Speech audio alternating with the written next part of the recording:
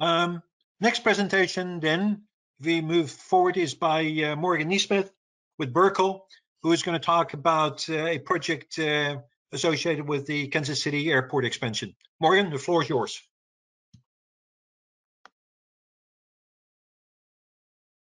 Okay, good morning or afternoon or evening, everyone. Again, my name is Morgan NeSmith.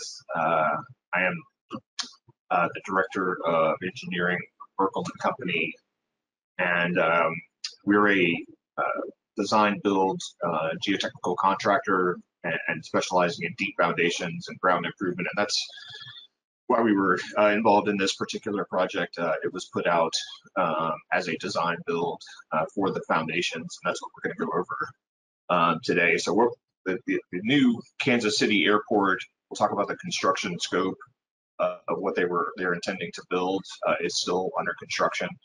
We'll look at the foundation scope and particularly the range of loads and pile sizes that were expected, the soil conditions. We'll touch on just a little bit of what an auger cast pile is. I think most people are probably familiar, but just in case anyone is not, I may use the term auger pressure grouted or APG pile. That's synonymous. It's a sort of a subset that uses more than a sand cement size particles in their grout. And then we'll look at the load test program that really allowed us to optimize the final production recommendations and optimize the efficiency of the system for the owner. So this is a shot from a couple of years ago of what the Kansas City airport looked like in 2019 before the new construction started. So we have the main control tower, and then we have three separate terminals, A, B, and C, which for anyone who's flown in and out of Kansas City, they're very, very easy to get in and out of these terminals, as opposed to me being from Atlanta and spending hours and hours going through security and TSA and things like that. It's pretty easy to get in and out of your terminals here, but they are all separated, and that presents some challenges. So along with just generally upgrading the facilities, they wanted to combine the facilities into one new terminal. So the plan was to demolish Terminal A, and that actually happened a couple of years prior to when we started putting in foundations in 2019, and then build this new combined terminal here with the new entranceway and everything here. So eventually, Terminal B and C are still in use, but will eventually be demolished as they start to use the new terminal. This is actually a new parking deck as well that's associated with the new terminal. However, we're going to focus mainly on the terminal. They were technically two separate projects. So this is an artist's rendition of what the new terminal will look like when they're completed. And this is just a sort of an overview of what sort of structure we're talking about. By and large, the main portions of the terminal and entranceway were an exposed steel roof framing with cantilever columns. There were also some steel braced frames and some of the more heavily loaded areas as well. And this is really just to illustrate, and it hasn't come out so clearly here, but we're working, let's say, we're calling top of working grade is right about at an elevation 100 for the site, and we were working anywhere from about 10 feet below, I'm sorry, elevation 1,000. We're really working at about 10 feet below grade, so 990 to somewhere in the 985 range for top of pile at some of these other colored areas. And just the range of foundations, some very lightly loaded columns in the middle of some of the terminals with only a couple of piles, and then some of the more heavily loaded, larger diameter piles around the edges of the building. So the column loads ranged such that they might have anywhere from only 20 tons to up to 1,400 or so tons on the column, and that sort of presented one challenge was, how are we going to design. It's not really a one size fits all. We're talking about an order of magnitude difference between the loads. So the construction schedule, though, lent itself to using multiple rigs on the site, which then meant we could use multiple diameter size piles. There was actually a pre-construction or a pre-bid test pile program performed with a couple of tests, each in the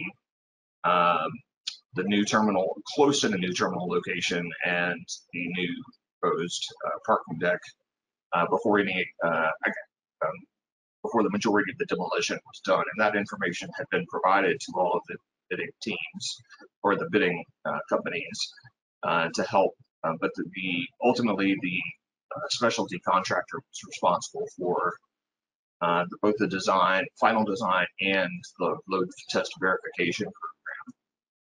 And this is just another example of one of the other areas of the facility and the range of columns, including some very heavily laterally loaded columns, which were really driving some of the 24-inch pile design.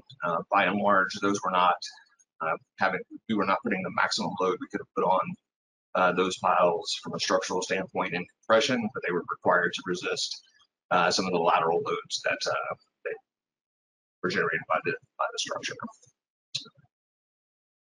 I thought, just as a designer working for a design build contractor, they had relatively good coverage. There were a couple of different phases of the site investigation and really captured the range of conditions fairly well. So you see the borings in the proposed terminal layout here. And what we have over here is a generalization of the soil profile. And one of the things to note would be that, yeah, this is technically about right in terms of the lowest depth of, say, the existing fill, or the lowest depth of the native clay. So the longest depth we might install a pile to get to some potential bearing layer in either the weak or strong shale, or possibly even the limestone. And in a more traditional design approach, say 10, 15, 20 years ago, we might have said, okay, we're going to take that worst case condition and design for that, and all of the piles will be designed based on that. But really, there were a range of depths, anywhere from, say, to 30 to about 55 or 60 feet of the existing fill, for example. So capturing that range of depths and thicknesses of the various strata was part of the final design approach in terms of optimizing the foundation design. So again, the decision had been made based on the original geotechnical investigation that auger cast piles would probably be the most efficient approach. And again, there was a pre-bid load test program performed. But just for those who aren't familiar, auger pressure grouted piles or auger cast in place piles are crane mounted, typically in North America. There is a set of swinging leads that is supported by a traditional crawler crane. A power pack is typically attached to the back of the crane, which drives all of the hydraulics, the rotation of the gearbox. The gearbox and the swivel are what go up and down the leads, and the continuous flight auger is attached to the gearbox and is rotated into the ground, and then grout is pumped under pressure up to the top of the hollow stem of through the gearbox into the hollow stem of the auger, and the piles are grouted as they come out of the ground. So again, have a power pack attached to just a standard crawler crane. The gearbox, and the size of the gearbox in this case was on the larger end. We were looking at 80 to 90 foot maximum drill lengths. The weight of the gearbox was also relatively heavy in this case. That's important because that's part of the weight that's driving the downward force. Since it is a crane mounted system, there is no external force to be applied to force the tool down. So the weight of the equipment is really what forces the tool downwards as the rotation allows. And then this is an example of a grout pump. Ready mix trucks deliver grout to the site, and they're pumped under pressure through 200 to 300 feet of flexible hose up to the top of the hollow stem auger. Most of the AugerCast piles that are installed today include automated monitoring systems. And typically what you would see on those systems are depth sensors, flow meters to monitor grout flow, and hydraulic fluid pressure sensors to monitor the grout or the rotations and the pressure that's required to drive the rotation rate of the tooling. Typically, this is displayed in the cab, and these days is often displayed wirelessly so that inspectors and the installers can both monitor this equipment in real time as they're installing piles. This helps in a site like this where we might expect to encounter certain stratum at certain depths. The operator, besides just the general feel of the drilling equipment, can see in real time, and particularly for the inspector who doesn't necessarily have that same feel, they're not operating the equipment, but they can see some of the resistances picking up as more power or torque is required to drill certain layers. And again, we have, along with manual inspection records, the automatically generated inspection records. This is a typical record where parameters versus time that are produced are the depth as they drill and then withdraw the tooling. What we call here the KDK pressure, which is the fluid pressure that drives the rotation of the tooling. You can see that it's relatively high during penetration and then not nearly as high during withdrawal as you might expect. And then in this case, the grout flow casting the pile. So once the maximum depth is reached, the grout flow begins, and again, from a quality control standpoint, you can see that it's relatively consistent throughout the withdrawal rate. And then versus plotting those parameters versus depth, you can get penetration and withdrawal rates.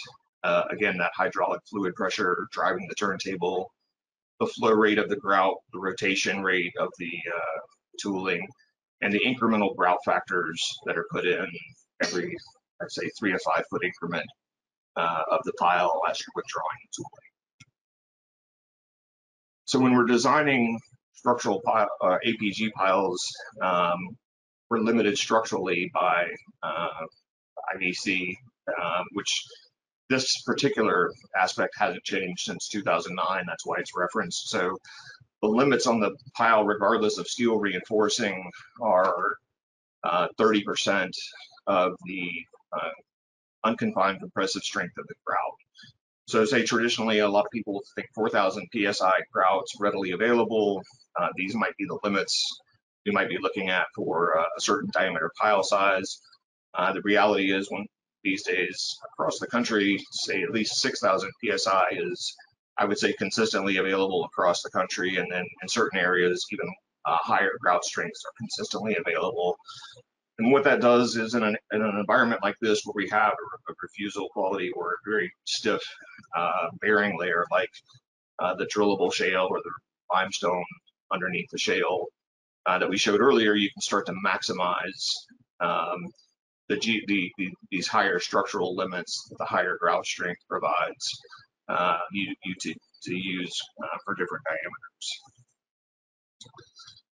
So the eventual proposal, and one other aspect of the that the project team was hoping that the proposals would address was there were some areas that were available, typically these portions of the terminal, the proposed new terminal, that were available to start drilling immediately, but there was some demolition in these areas, particularly down in the southern area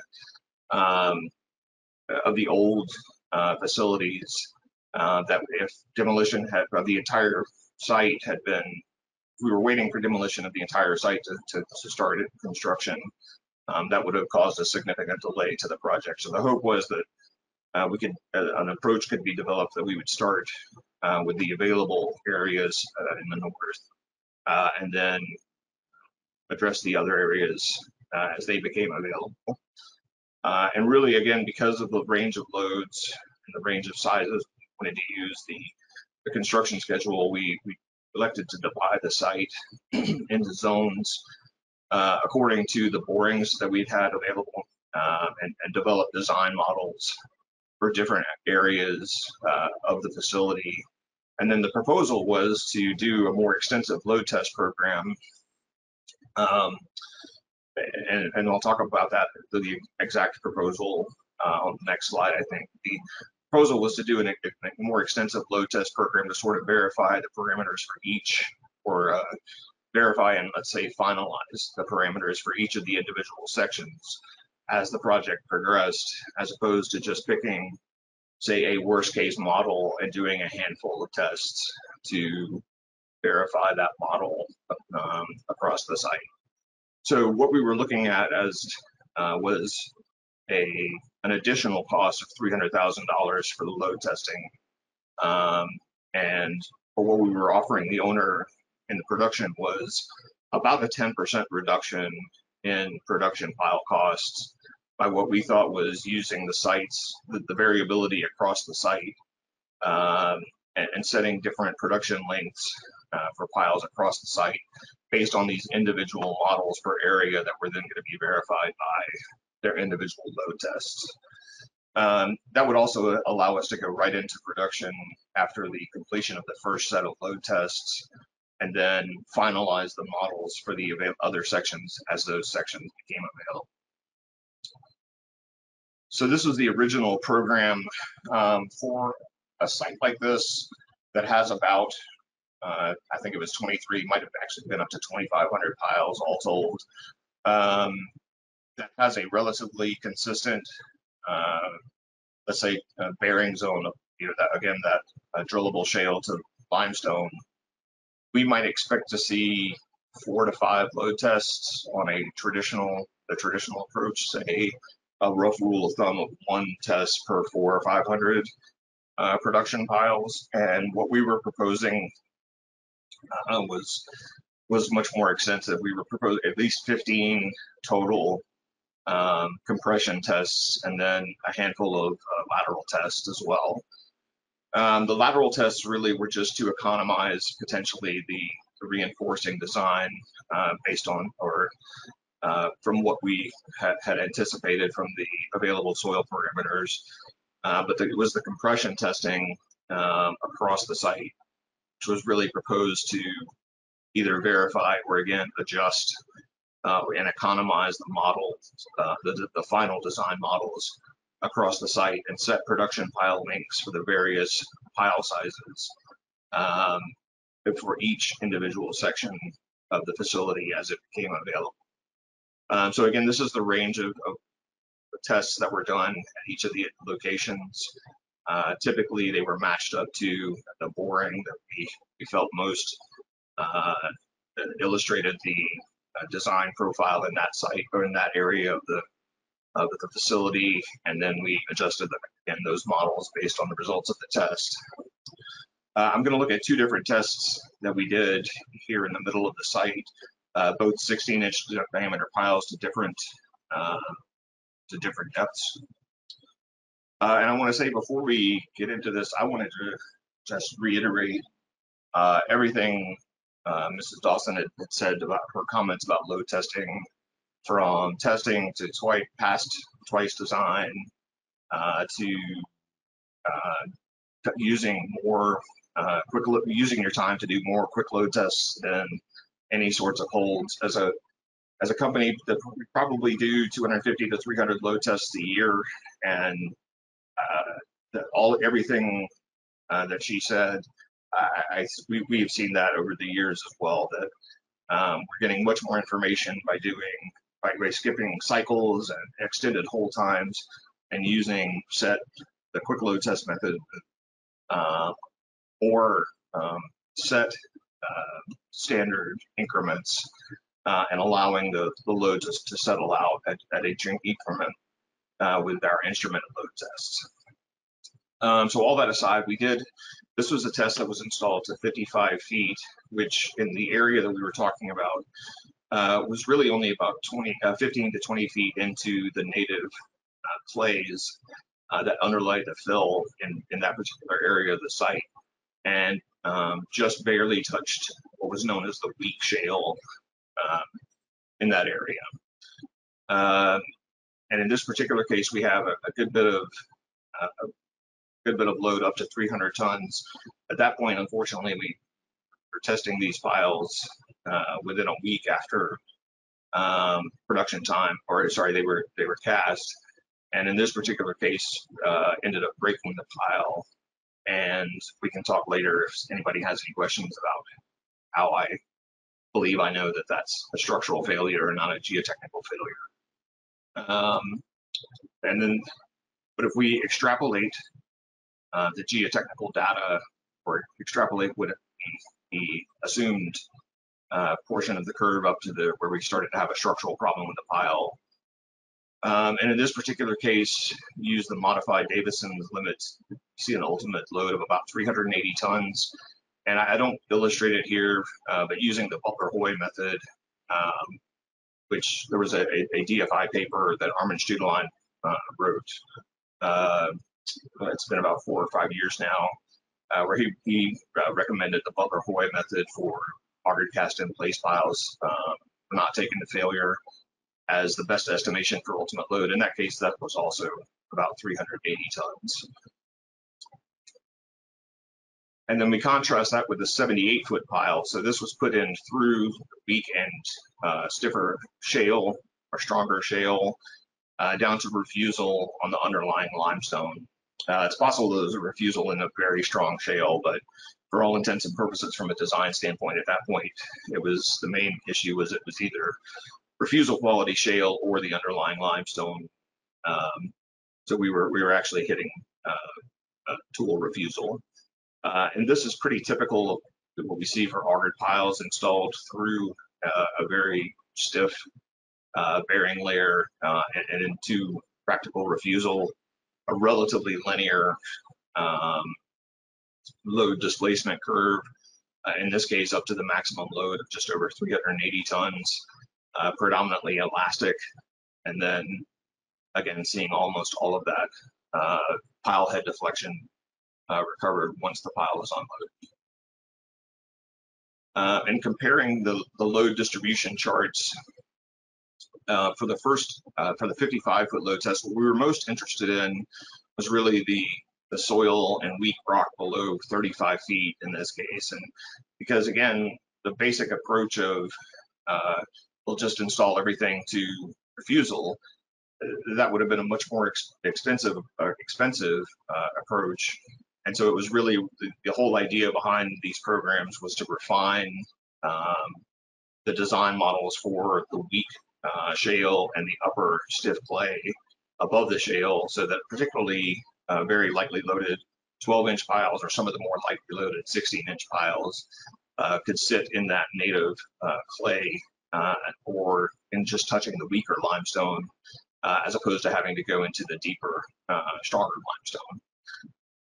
Again, unfortunately, the 55-foot pile, we think we're fairly certain broke during testing. We didn't really max out the shaft resistances in the lower portion, but these are getting into the 1.2 TSF unit shaft resistance. But what we did see in the 78-foot pile was in that same range, really getting values that were closer to 1.5 TSF. And that was really important because those are higher than the published values that we see for native clays in any published values that I've seen, except once you get into, as you move further north in the Midwest, into heavily over-consolidated tills.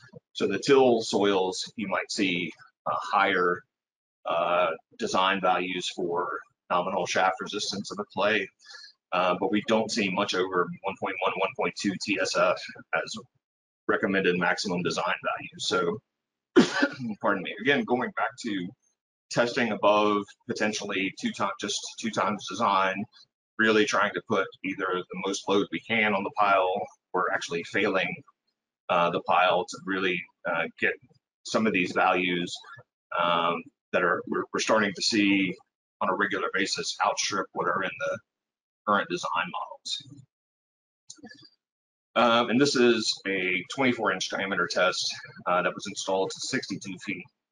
And in that same area, actually right in the middle of the middle of the project, and installed. So in this case, instead of just tagging the weak shale, drilled about 5 feet or so into the weaker shale, but not all the way to refusal.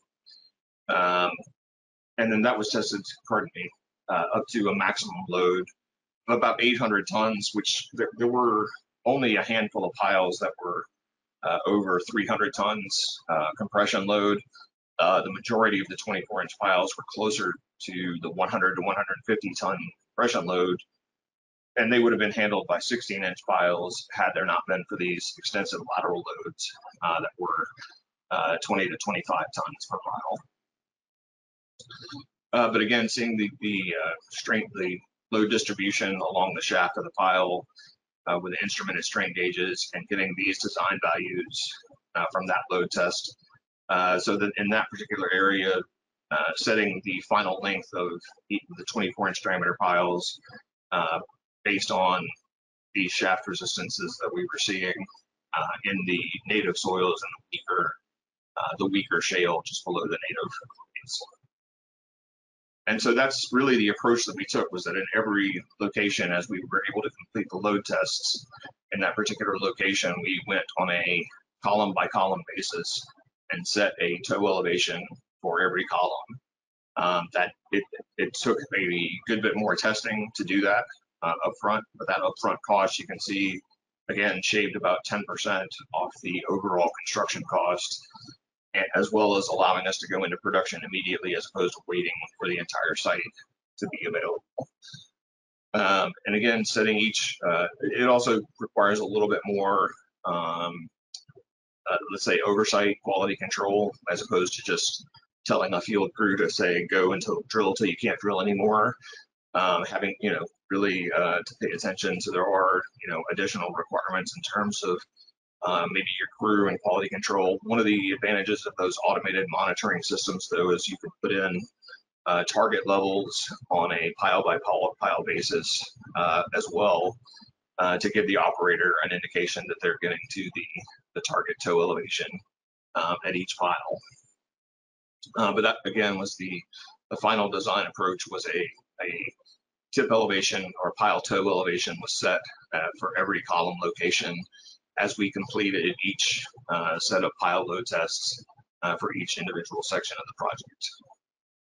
And again, similarly, again, for the lateral load test, we did perform 24-inch load tests up to about 50 tons maximum lateral load. And that was used, I'm a little skeptical, I would say, is from using a single freehead lateral test to predict the behavior of a group of piles that are fixed head and 10 feet below ground or whatever. But it really, I guess it's some of the best information we have available to us today. And so we would take these, the results of these tests, particularly up to the design load of about 20 to 25 tons, and look at the movement and the predicted movement of a single pile at the ground surface freehead, and adjust the upper soil parameters to then use for L pile or group models of 6 to 8 to 9 piles. Their pile heads anywhere between, again, 5 to 12 feet below grade. And that did allow us to reduce the final design of the reinforcing from the original base, and again, to economize the foundation design.